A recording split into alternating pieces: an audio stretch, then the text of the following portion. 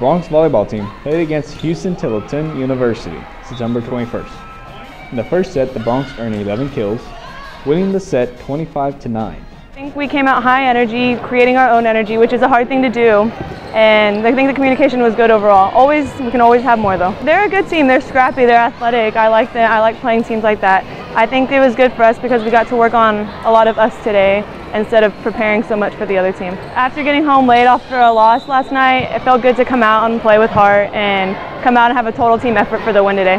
The Broncs didn't let up. They beat the Rams in the second and third set, winning the game in a sweep. With the win against the Rams, the Broncs earned a record of 10 wins and 5 losses, which would tie the second best record in the program's history. We need to work on just communicating with each other, being a team instead of 6 individuals, and just really pushing ourselves, being offensive and just really going at it instead of holding back. Well, I feel that we're a really good team and we're coming up a lot better than anything in the past, and I feel really confident that we can take the whole thing, and it's because if we just play as a team and play together, no one can stop us. Volleyball's next home game is September 28th, 2 p.m. at the UTPA Fieldhouse. For more information about Bronc Volleyball, go to the link in the description below. For more videos, subscribe to the Pan American YouTube channel, like us on Facebook, and follow us on Twitter. For the Pan American, I'm Michael Aguilar.